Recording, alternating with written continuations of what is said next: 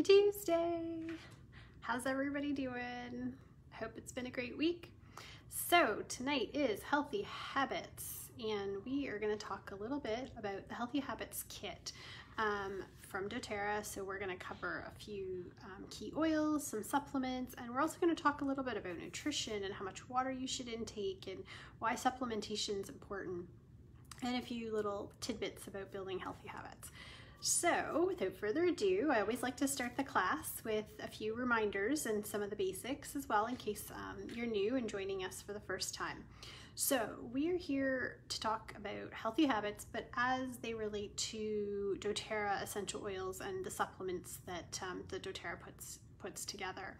So one of the things I like to start with is the 3 cool things about essential oils. And those 3 cool things are that they're 100% safe and natural, that they're more effective, it can be more effective than modern approaches to, sort of everyday ailments, and they're super cost effective, and we'll kind of cover those individually. So 100% safe and natural, and I say that only when I talk about doTERRA essential oils, because I understand the purity and the quality and the sourcing and all of those things that are super important when you're looking to use essential oils. I am following a feed this afternoon with some people talking about how to use essential oils for pets. And that's a class that we've done before and that we'll do again. And, it's true that there are some oils that are good for pets and some that are not, but it's about being educated and about knowing also where those oils come from, because the blanket statement that essential oils are really bad for pets or what have you is not necessarily true. So we do have to just sort of take what we hear with a grain of salt and educate ourselves to know what's actually safe. And that goes for us as well. When we talk about using our essential oils, we really want to make sure that we understand, again, that sort of what's in the bottle, right? Which we can address. When we say that they are 100% safe, it accounts for both, all ages really. So we're looking at babies, we're looking at the elderly, and all we really want to do when we're doing that is looking at dilution. So dilution is super important to make sure that for a few reasons. So we'll talk about that when we talk about topical application, but dilution really based on body mass. So for smaller children, you're going to use a little bit more of that carrier oil. For the elderly, the same, again, when you're looking at body mass and the sensitivity for the skin. We talk about them being more effective than some modern approaches, and that's really because when you use your essential oils, they are meant to and designed by nature, right? And nature's super smart, and our bodies are super smart. We are meant to live in a state of well-being, and we are not we're not meant to live with disease. So disease is a byproduct of the things that we that we are doing to ourselves based on our environment, right? The things, the toxic products that we use on our skin, that we use to clean our homes, that we bring into our homes, and just everyday sort of pollution. The things that are great about essential oils, when they create that sense of homeostasis in the body, it's really, allowing us to use them without side effects, without addictions. And those are some of those challenges that we see in traditional over-the-counter medications. Cheaper than most of those over-the-counter products as well. You'll find most of your oils are just pennies a use, and a couple drops will do. Less is more when you're talking about oils. You're much better to use, say, 2 drops for something several times a day than to go and use like 10 drops all at once. Your body just doesn't process stuff that way, and it's much better to give it a little bit over time. Those are the 3 cool things. Here are the 3 ways that we use our oils. So we use our oils topically, aromatically, and internally. And when we look at using them aromatically, I think that's the place that most people start, right? They start with a diffuser, they want their home to smell nice, and it absolutely achieves that. But what you want to make sure, again, is that you're using those oils, that there is some purity to those oils, and not all oils are created equally. And when I talk about the sourcing the distribution, the quality testing, all those things again play into that. And you want that even when you're just diffusing, because really you're putting that out into the air that you're breathing, you're putting that out into the air that your children are breathing. And if you're using a high quality essential oil, it's actually purifying the air. It has the ability to uplift mood. There's so many ways that our oils can impact our well-being, but only again if they are pure essential oils, and they will then have the efficacy that you're looking for. When we talk about topical application, that's where we talk about dilution. And essential oils are aromatic compounds, so they actually evaporate quite quickly. There's actually a flash off when you pour it out of the bottle onto your hand or wherever. And so because they diffuse quite quickly, what you want to do is have a carrier oil. So something could be jojoba, rosehip, shea butter, fractionated coconut oil, anything that you want to put on your skin, you can use to dilute. And you add the oil to that, and then you also rub that into the skin. It creates better surface area, it helps with the absorption, it also helps with any skin sensitivities. Again, for say the elderly or young children, you'll dilute a little bit more. Also with our hotter oils, so something like a cinnamon or an oregano, they can be quite spicy and again can be quite hot on the skin. So you'll want to just balance it out with the proper dilution, and there's lots of guidance out there on how to do that. And then we talk about internal use, and this is the one that I think is where essential oils get the best, sort of the biggest bad rep in terms of, don't ever use your oils internally. I can say I've been using my oils internally for 4 years now, and only ever to improve my well-being. I use something called DigestZen, which is our digestive blend.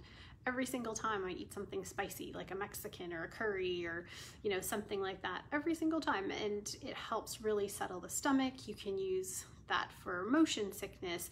There's so many different ways to use our oils internally, and we'll talk a little bit about how we're going to use lemon as well internally. So again, just knowing the source of your oils is key to being able to use them to support your well-being and to really get the right benefits out of them, right? So on to how do we create really good habits? So habits are one of those things that you can't, it just doesn't happen once, right? Habits are not a finish line to be crossed. They are a lifestyle to be lived. And I think that holds true if you've ever tried to integrate either a exercise program, or you've tried a specific, diet, whether that be keto or vegan or something like that. And it's really not something that you can kind of just dabble in. It really does have to become part of your lifestyle, because once you make it part of your lifestyle, it's not hard anymore. It's just part of sort of who you've become. And I've done this over the last 5 years, integrated one thing every once in a while. So I'll get something sort of bedded down, and then I'll introduce something else. And that is the key, is not to overwhelm yourself. Don't think that overnight you can, flip a switch and all of a sudden become, a holistic genie and, take all the tricks out of the box. You really do need to take it one step at a time. So find something that seems achievable, prove to yourself that you can do it, and then add in and layer onto the next thing, right? So my latest thing is a twice-a-day meditation. And when I first started, I've been hesitating this whole meditation practice because of how much time I thought it was going to take, and is this supposed to be 2 15-minute sessions a day? And I was like, okay, but I'm going to try it, right? And anything that you try, give yourself a good window. And I was listening to a podcast this morning, and they said 100-day window. We've said, we've heard 21 days, there's so many different theories, but give yourself, they said ideally it's a 66-day window, but give yourself 100. And if you can commit to something for 100 days, you can actually then change the habit. And the example he gave actually was really interesting. So bit of mind over matter, said he was going to learn to brush his teeth with his left hand. And so every day goes to pick up his toothbrush with his right hand. He's got a sticky on the mirror that says, brush your teeth with your left hand. He would then transfer it, put it in his left hand, and halfway through brushing, you'd put it back in his right hand. It's this sort of subconscious reaction that you have trained your body and trained your mind for how many years that you just use your right hand. You always brush with your right hand. So you're trying to unlearn a habit that's ingrained, right? And so you have to really set it for 100 days. And if you need to, put a sheet on the bathroom mirror and, cross it out every day that you achieve the thing you've decided to do, and you give yourself, credit for that. And also celebrating those, little milestones. So when you celebrate something you've achieved, something little, it really can kind of spur you and keep you going. So think about what you're going to celebrate with when you have mastered a new habit. So Ziva meditation, I think was your question, Lise. Ziva meditation is the one I've started, and I love it. It's super simple, and it is it's very doable and very, by design was created for busy people with, sort of real lives, not people who have, ample time to just sit around and meditate and chant all day long. It really is designed for busy people, but the benefits you get from that meditation bring you the clarity and the focus that you need to then be more productive and effective for the rest of the time that you have. And I am seeing those benefits, and I'm really glad that I started this habit. Now I'm a month in, so I'm 30 days. So let's see how I can make this to the 100 days, and maybe you all can be my accountability partner. So check me back. So yes, creating habits, bite them off one at a time. Set yourself goals, set yourself reminders, decide what's important, and I said layer it in. So, okay, so we're here, we're gonna chat through the Healthy Habits Kit. And this kit is a amazing way to get started with doTERRA, or even to layer in. So if you already use your oils, but you're really just a diffuser kind of person, you dabble, you've got the top 10 oils, and you just mix and match in the diffuser and stuff. This is another layer. So we're looking at supplements, we're looking at the Deep Blue Rub, we're looking at a couple other oils, something like Balance, which isn't in the top 10. So really trying to make sure that we're digging in a little bit deeper to all the benefits in those. So first we wanted to just breeze the topic of nutrition as well. Because really when we look at healthy habits, we're looking at exercise, food, mindset, all of those things. So what do we know about our food? So it's really important to know where your food comes from, and if you eat meat, what your food ate, right? So if you are a meat eater, you should really understand what that cow or chicken or whatever was fed, because, and this is why grass-fed beef is so much better for you in terms of, it's the byproduct. You are eating what your food ate. So again, comes back to same with soil and why we use organic, because what's been put into the soil and what's been put on our plants looks very different from big commercial farming versus an organic farm or food that you've grown yourself. So understanding where your food comes from. Again, what's same about your essential oils, right? What is the source? Where is that plant material being grown? How is it being grown? And what is it being treated with? And how is it being nourished? That will have a direct impact on how it nourishes your body. So, and then there's a couple other pieces. So it's not just, what you put in and calories, it's what do you digest and what do you absorb? So both of those things are really, really critical when you're looking at the food, because if you're not absorbing the nutrients or you're not digesting things properly, it can have side effects as well. So when we look at food, and again, I'm all about balance. I do eat meat, but I don't eat a lot of meat, and I only eat either organic or grass-fed meat. So it has a really different impact on my body than, again, commercially farmed meats.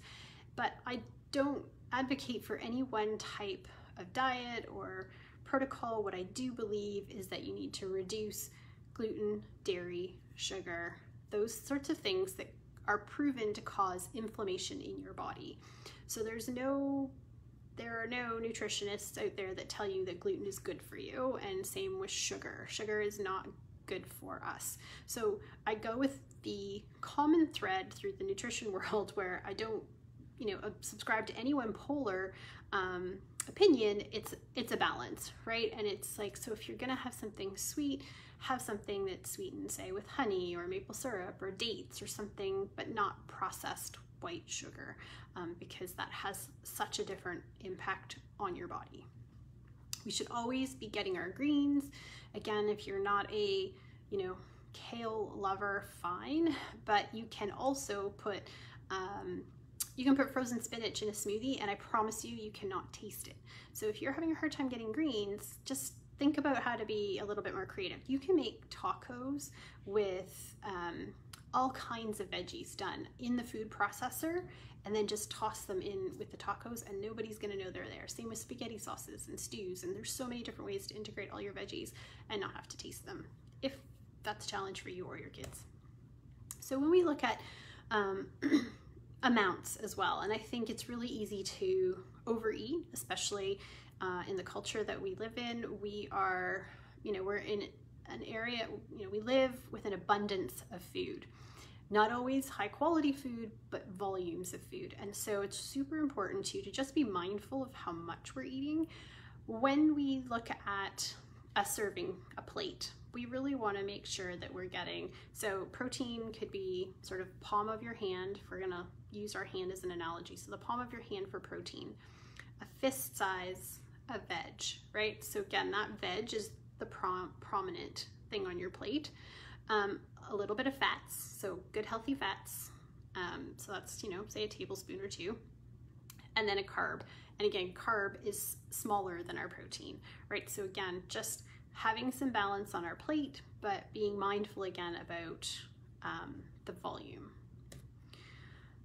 Thinking about intuitive eating or being mindful when we eat. And I'm gonna admit I am the worst at this, because I really love food and I tend to eat very fast. And I try to be more mindful when I eat, so I'm actually tasting it. It's really easy for me just to inhale. I'm always the first one done dinner, and I would really like to slow down. And so again, that's something that I personally have to work on, because I know it's not good for me to eat super fast, but there's lots of sort of habits around just even how we eat. So for example, a lot of people get into yo-yo dieting, right? So that's a challenge. We look at food as a filler instead of fuel, right? So how it's nourishing our body. So we go, oh, it's lunchtime, I need to eat something, and they just grab a something, whether that's a, drive through something, or you've got a bar of a, granola bar or something in your drawer, and you just eat that mindlessly, instead of thinking about what I put into my body and how that's going to nourish my body. And then honoring your body's signals. So again, just because it's noon doesn't mean you have to eat lunch if you're not hungry. Also thinking about how you can incorporate intermittent fasting. Intermittent fasting is again super popular right now. So many different theories on it. What I believe is that there is definitely a window in which we shouldn't be consuming food, because you do need to give your body a chance to digest. Basic digestion window is about 8 hours. So what I like to do is give my body at least a 12-hour window. And when you look at that overnight, that is not hard to do. If you stop eating after dinner and you have your first meal around, say, 9 o'clock, you've actually almost done a 14-hour fasting window.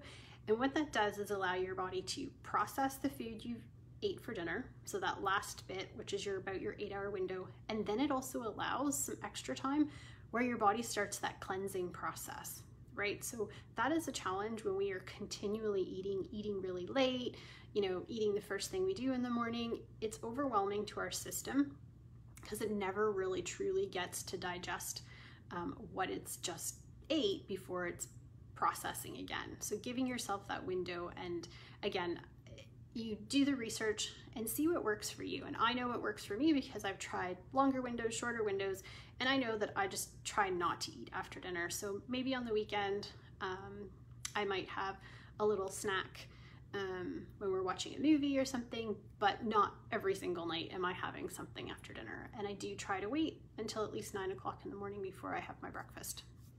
So giving myself a good window. And yeah, so just being mindful again of what you're eating, how you're eating, you know, being appreciative for the food that we do have, being appreciative of what it took to get it to the plate. I know a lot of us are really removed from that process, and I think that that's one of the beautiful things I love about my oils is there is a story on the other side of this bottle that is so great. And when you look to the website where doTERRA puts out all their quality testing and purity testing, it's called, the website's called Source to You. And there's stories about where all the oils are harvested and those communities that bring those oils to us. So you get, say, pink pepper from Kenya, you get frankincense from Somalia, you get the citrus from, say, Brazil and Italy, and it's just amazing the communities and the families and the entire you know, economies that are built in these communities based on them being able to provide these essential oils to us. So there's such a great story there. So water is another one of those things, and if you know, they say we can live weeks without food, but we cannot live weeks without water. Water is critical for so many reasons, and I know everybody knows this, but what does that mean? And you know, we're told we need 8 glasses of water a day. Well, that's great, except that we all weigh something different, and we all have different body mass, and we all have different activity levels. And so you really have to, again, just know what works for you. But what I try to do is front load my water consumption in the morning. One, because while you sleep, you dehydrate yourself just through simple breathing. You wake up in the morning, you have like a dry mouth. You should always start the day on an empty stomach with a glass of warm water, and that just sort of kickstarts your digestive system. Sometimes I'll do an apple cider and lemon mix in that warm water. Sometimes I do like a peppermint tea. Sometimes I just kind of mix it up, but always something warm and fairly neutral to start the day. Good guideline for water is about half your body weight in ounces. So if you weigh 120 pounds, then you would want about 60 ounces of water in a day. So if you have a water bottle that you carry around all the time, take a look and say, is that, you know, is it a 20-ounce bottle or a 15-ounce bottle or whatever, and do the math and make sure you're kind of getting that in. If you, though, also do a workout, you do a spin class, you go play volleyball, whatever you're doing, you're going to need to replenish that water too. So don't think that just your half your body mass in water is actually your baseline. That's for if you're just sitting at your desk all day or reading a book on a Sunday afternoon, you still need that much water just to kind of maintain. And it's so good for being able to flush the digestive system, and it's good for, you know, clear skin, and there's so many reasons to drink water. So that's a baseline. And what we like to do is add our citrus. So we have our lemon that comes in this Healthy Habits kit, and that is one of the ones that I think a lot of people also start with. If they don't start with diffusing, they'll try at least a little bit of citrus in their water. And if you're one of those people that doesn't like to drink water because it's boring, try tossing a couple drops of citrus. And we have all kinds of citrus. We have grapefruit and lime, green mandarins, one of my favorites. We've got tangerine, wild orange, so many options in the citrus family. And you put a couple drops of that in. Super great for digestive and really great for, again, helping you drink your water. So supplements. So lots of people say if you eat a really healthy diet, a balanced diet, you don't necessarily need supplements. What I want to share is why I think that that's not necessarily true.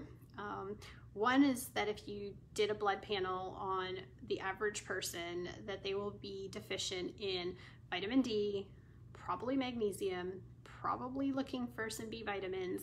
There will be a number of things that they're going to be lacking in. So I think supplementation is a given in our environment. I think, you know, just even stress levels require extra supplementation. One of the things too is that our food has changed. So if you take an apple, and you took an apple in 1951 and you looked at the nutritional value of that apple, and you took an apple in the year 2000, it has lost 41% of its vitamin A, 55% of its iron, and has less thiamine, riboflavin, niacin, all the stuff that you would think you're getting out of your apple, but looks very different than it did, say, 50 years ago. So this is why we need to supplement, because our food is just not what it is. Our soil is depleted, and therefore the byproduct that we're getting, the fruits, the veggies, whatever, are just not, you know, what they're meant to be. So unless you're growing all your own food and you got super duper fertilizer, you probably could use a supplement. So we want supplements that are bioavailable, which means, again, when I talked about absorption, right? You want a supplement that's actually going to be absorbed by your body, so that your body gets all the great benefits out of it. And that is one of the best things about doTERRA's LLV. So I've got it here. It's this 3-pack, and it is highly bioavailable. And so by design, you are getting the benefits out of those supplements. And you can tell that because there's a lot of supplements out there that you'll see, and your P tells all, right? So if you are dehydrated, you're not getting enough water, or you're taking supplements that are just literally flushing through, your urine can actually be a bright yellow color. So you always want, again, one of your measurements and your own sort of health test can be used just to see the color of your urine. Your urine really should be pretty clear. And if it's not, then maybe you want to investigate why, or just up your water consumption. So, but that is one of the things you can tell about LLV. So we have, I said there's the 3. So this is the EO Omega, so essential fatty acids, and some essential oil blend. You've got the Microplex, so this is your essential vitamins and minerals. And then you got your cellular, which is here for sort of a blend of sort of botanicals and extracts like pomegranate seed and green tea and things that are good for cellular energy and longevity. So that's the Lifelong Vitality Pack. So those 3, and you would take those daily. As well, in the kit comes Terrazyme. So this is a digestive enzyme. And again, so we talked about absorption of what you eat, and we also talk about digestion of what you eat. And it's super critical that you digest the food you eat properly, because you really want that system to be going in and out, in and out, in and out. The things that you are meant to eliminate, you don't want stuck in your body, because that creates a level of toxicity in your system. Terrazyme helps break things down. Sorry. So all the digestive enzymes to help you break down the food that you have just ingested. And there's a video I did a couple days ago. I saw this and I thought it was really cool. Take 2 bowls of oatmeal, and you let them sit on the counter for a couple hours, and they'll kind of get kind of hard and crunchy, almost like really super dry, because the water evaporates and they're just kind of hard and clumpy. Take a Terrazyme capsule, open it, pour it over one of the bowls, and then stir. And you will see that oatmeal now becomes liquid again, like it becomes soft and palatable, and there's like a consistency to it. So you can see, like within a matter of minutes, that that oatmeal is being digested, that it's helping you process that oatmeal. And the other bowl, you can stir it all you want, and it's still gonna be hard and crusty. So I had to prove that one to myself, which I did. I'm gonna share the video because I thought it was really cool. So Terrazyme, really great if somebody has digestive challenges. But honestly, just with every meal, and then you don't have to worry about the absorption or the digestion of what you're eating.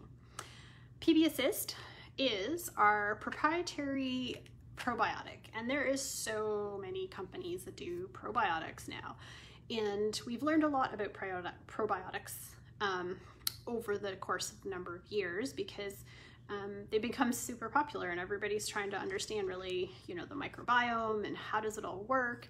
And what we know is the probiotic is great, but you also need the prebiotic fiber so that you actually, the probiotic can actually go to work. So what we have is this cool little capsule. So you can see the clear part, you have your prebiotic fiber, and then you have your probiotic in here. The way this is double encapsulated means it doesn't require any refrigeration, which makes these great for traveling.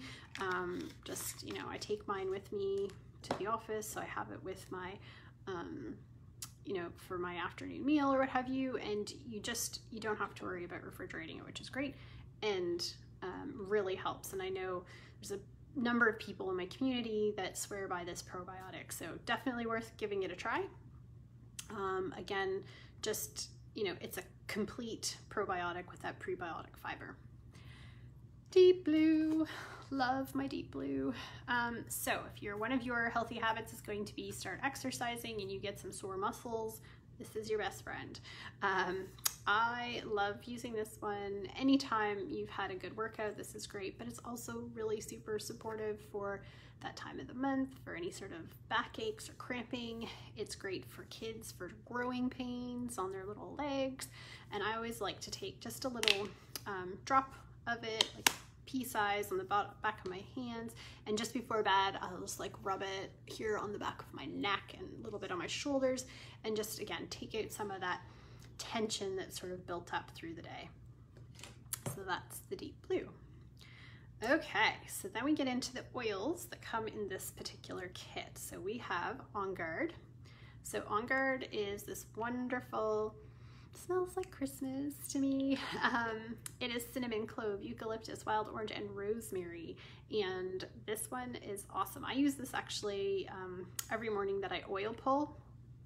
So that's taking a little bit of coconut oil, a couple drops of On Guard, and swishing it in your mouth for about 15 minutes helps extract some of the toxins out of your body, and then you spit it out. But this I use for that. I use this this actually comes in a capsule as well. So the oils that doTERRA created specifically for ingestion, so things like the Digestin, the On Guard blend, they actually come in a gel cap already, so you can just take it that way. And I'll use those certainly before I'm traveling. Really great idea in the current environment that we're in to support your immune system. So that's what this one is. This is also really great for making an on-the-fly cleaner. So all-purpose cleaner, a little bit of vinegar, baking soda, a couple drops of On Guard, and you're good to go. So Balance. This one is our grounding blend. Roll it on the bottom of your feet, either first thing in the morning or at the end of the day. This one has a really amazing sort of sweet and woodsy scent. And so when you think about grounding, you think about a tree and the roots. And so this is one of those grounding blends, again, because it's got a lot of tree oils in it. I actually really like this one. I put a couple drops in my mask when I'm going to the grocery or any time that I have to wear my mask. And then that way I'm getting this really nice inhalation. Keeps me calm because I don't particularly love wearing my mask, but I'm doing it anyway. So put a couple drops of Balance, or even say wild orange or something that's really peppy, in your mask. Frankincense. So frankincense.